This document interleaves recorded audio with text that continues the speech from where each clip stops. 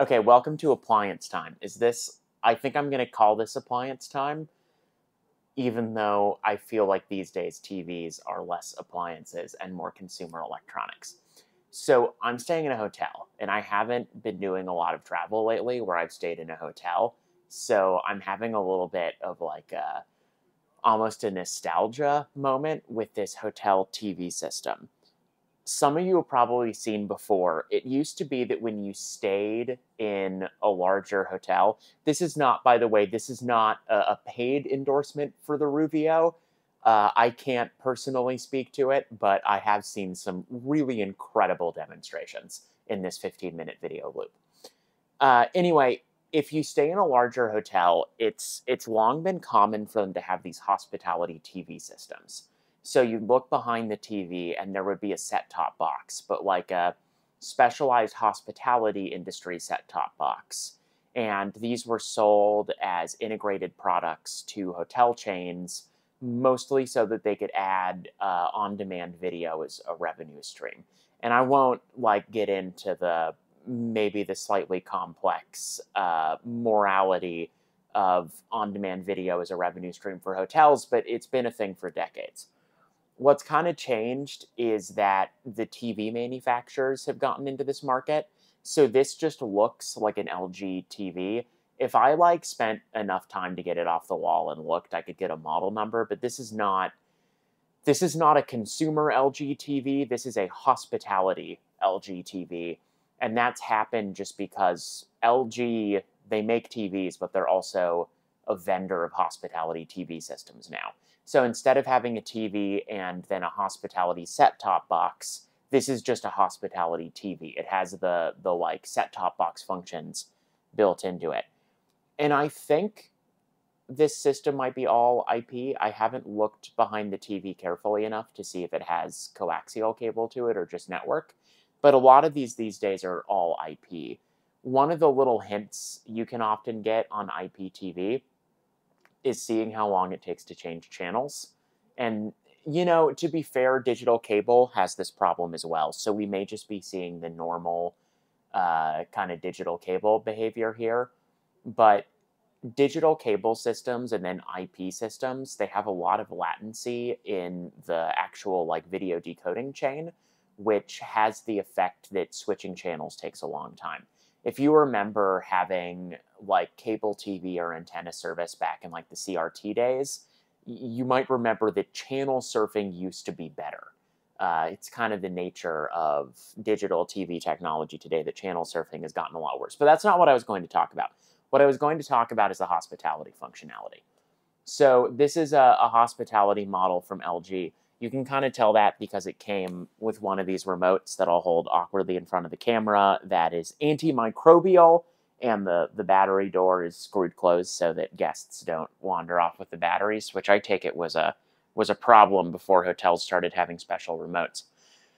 I wanted to talk about this a little bit because, people who are into vintage PCs often talk about this phenomenon of shovelware, where consumers used to buy computers as packages with software to run on them, which meant that if you wanted to, advertise a computer, you had to have a whole bunch of software to bundle with it.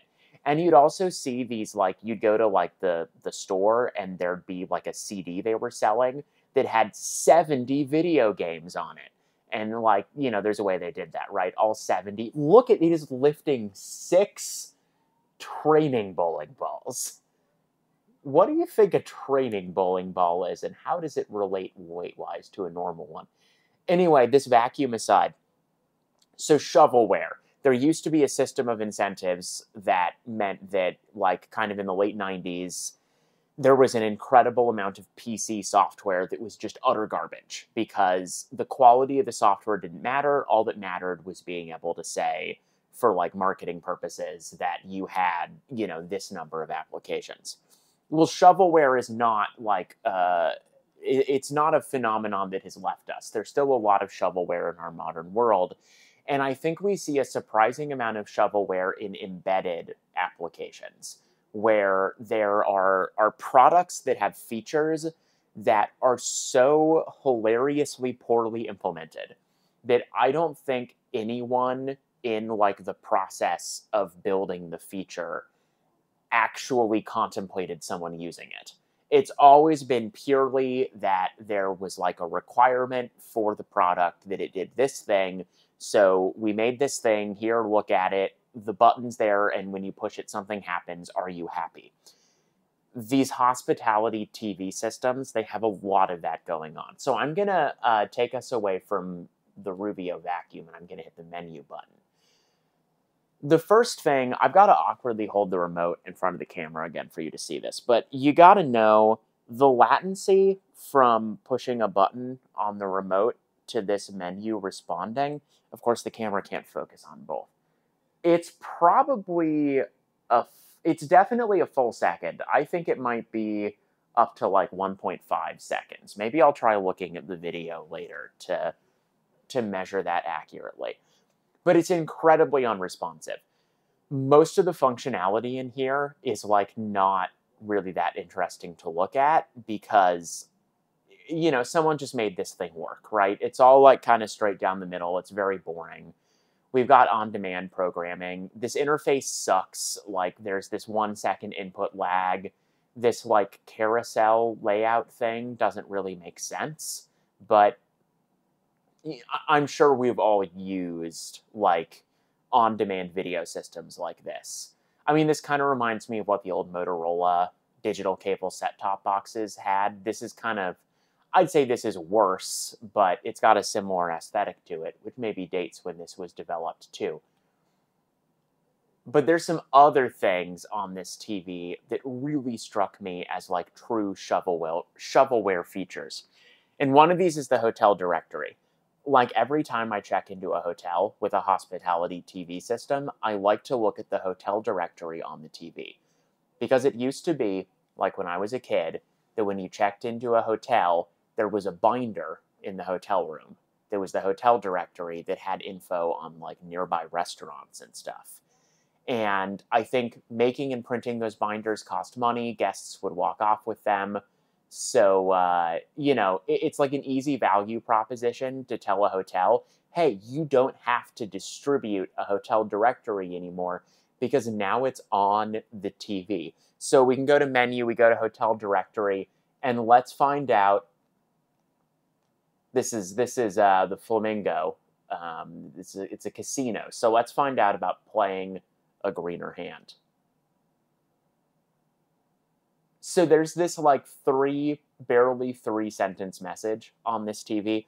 Do you think that anyone from like the software engineer who implemented this feature to the probably staff member at this hotel or maybe an integrator they used that typed this in, do you think anyone thought that a hotel guest would ever actually look at this or gain any value from this? This is an utter like box checking feature here. It's totally useless, but from a marketing perspective, they had to say that the hotel had guest directory functionality.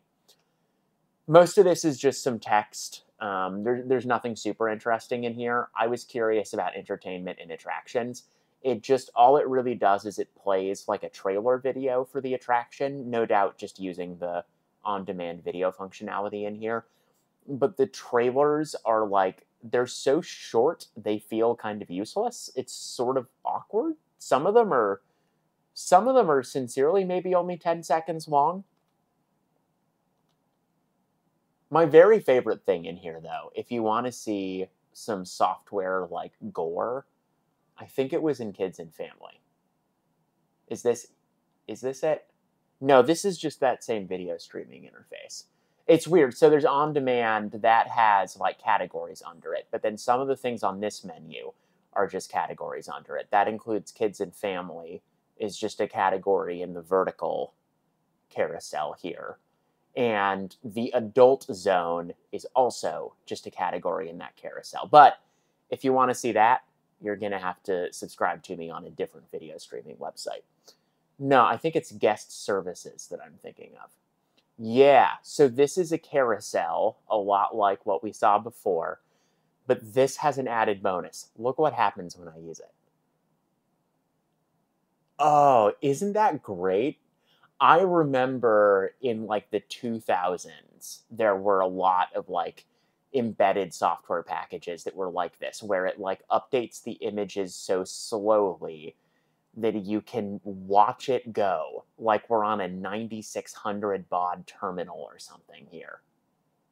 But here we are in 2023, and it's still like this. One final thing I want to point out, because this is like, once again, this feels like a shovelware thing. It's not like that terribly implemented, but it's still not really useful enough that I think it's a valuable feature.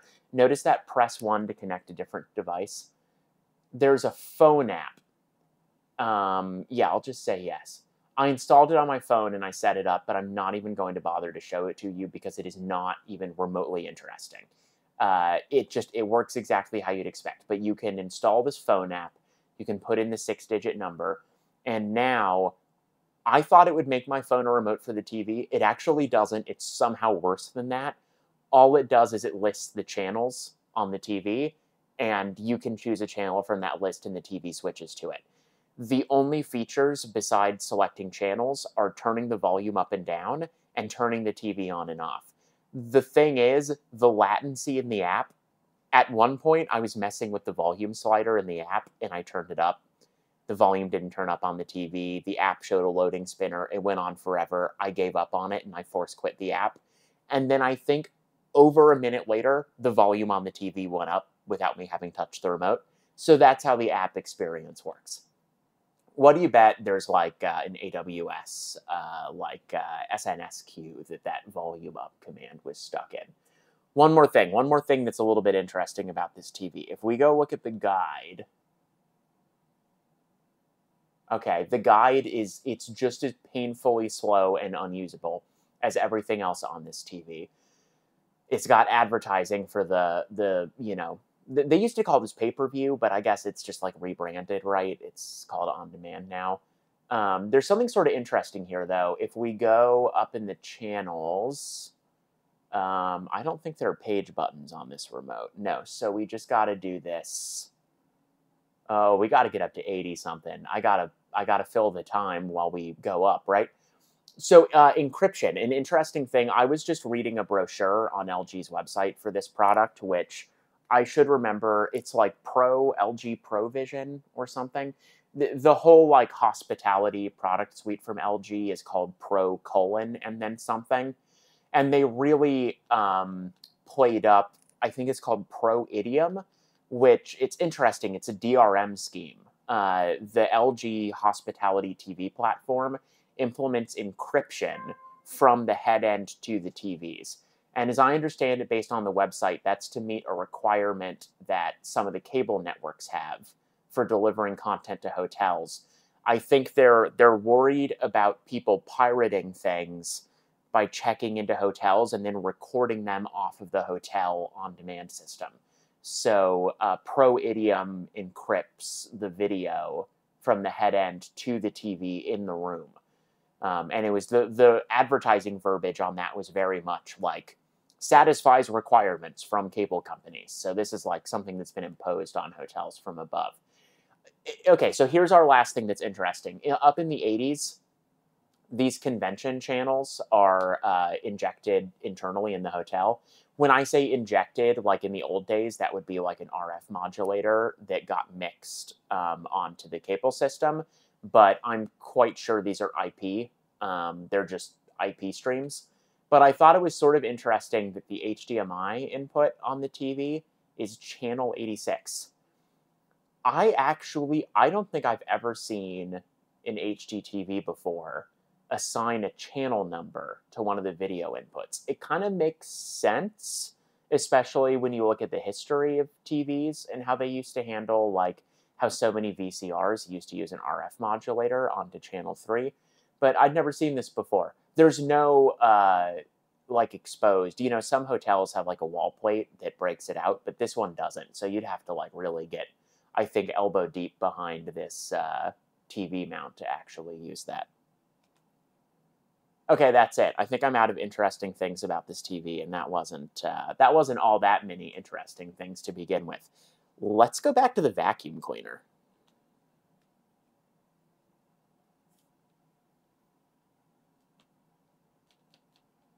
All right, this program guide is completely unusable.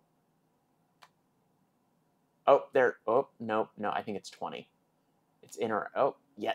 Shop that. Shop now. Yes. I think the vacuum cleaner spot is over.